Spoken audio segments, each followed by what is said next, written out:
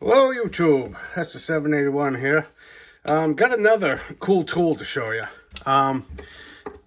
So if you are like me, you use a utility knife almost every day, all the time. And you also are familiar with a regular straight edge scraper. Each one, this can do this job, but this can't do this job. So it's brings me to the subject of today's video. I'm sure you guys have seen it. Toughbuilt scraper utility knife. So what's so special about it? So open it up. It's nice comfortable grip. Nothing too flashy. Push a little further. Bam! I still think that's the coolest thing.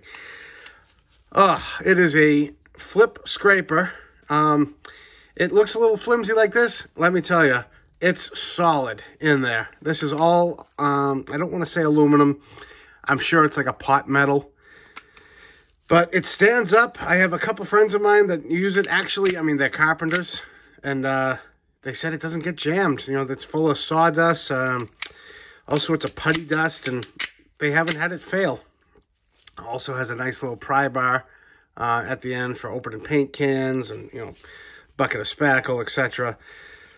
So, what are the drawbacks? First off, so many moving parts that I'm still skeptical. But the one that's sort of, hits you right in the eye is you push down this orange button. I think you have to have it all the way, forward. So push down the button, and that's the blade. Proprietary. At least I think it is.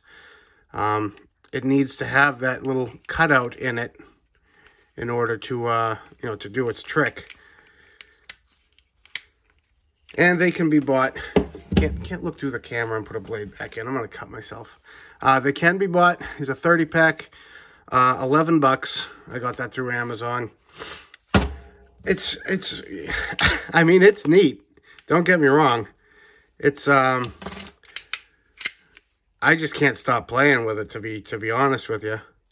I don't know where these are going to be as far as like withstanding the test of time and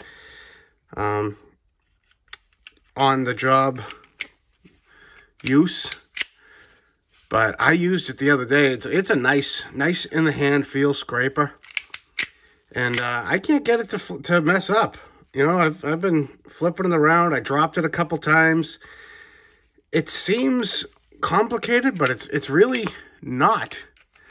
So I'm not afraid that this thing is going to turn into another tchotchke piece of junk. I just hope it doesn't.